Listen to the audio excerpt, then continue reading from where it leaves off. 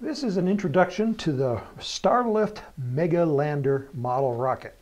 As you can see, it's a big rocket. It's a 2.6-inch diameter tube, and it has in the back end a 29mm engine mount. So this flies on mid-power engines, Fs and Gs particularly.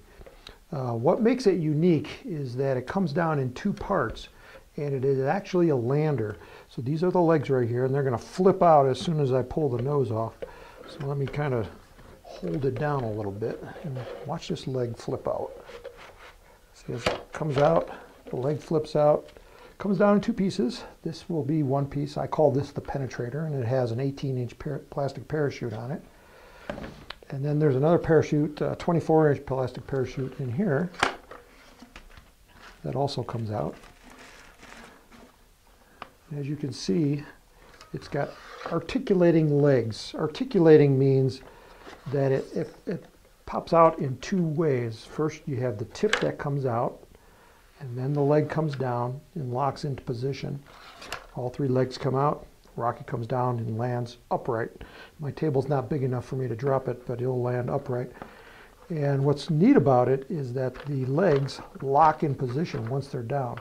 Now the little tip, it doesn't lock, but it's out far enough to where it will stay out, and then the big leg, it locks into position. This rocket took me about a year to develop. Let me just get this one out of the way here and show you some of the cool parts about it. As I said before, it's a 2.6-inch diameter tube, and it's actually a BT-80, so it's very lightweight, and you want a lightweight rocket because there's a lot of stress on those legs, and if it comes down too hard, it could break. So I made everything as light as possible so that there's minimum stress on the rocket, and it will work time and time again. That's what we hope.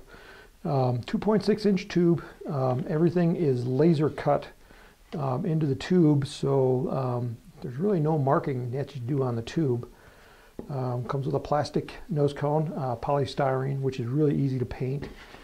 And then it comes with a lot of laser cut plywood parts.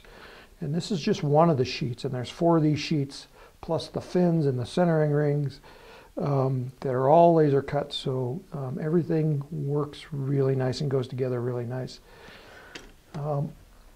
Also in this kit is this huge vinyl decal. Now this is real vinyl. The nice thing about vinyl is that it stretches.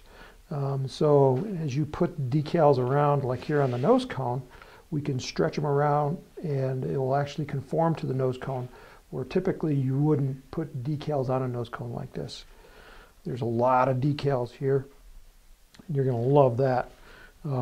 Basically, I had to invest in a brand new printer to print these, along with a vinyl cutter to cut them out, because they're just crack and peel. They'll just peel right off. Just like that. And the cool thing about this ink is that it won't wash off with water or most solvents. It's actually fused into the vinyl. It takes a high temperature printer to fuse the ink into the vinyl, which is really cool and expensive, and it's really big. So I'm sure you want to see what this rocket looks like in flight, and I'm attaching a video on the back end of this so you can see what it looks like. And there's also some more videos on the Apogee website, so you can get a taste of what this rocket's like. Everybody that's seen it has loved it. You're going to love it too. Be sure to tell your friends about this rocket kit, because they're going to want one too. 5, 4, 3, 2.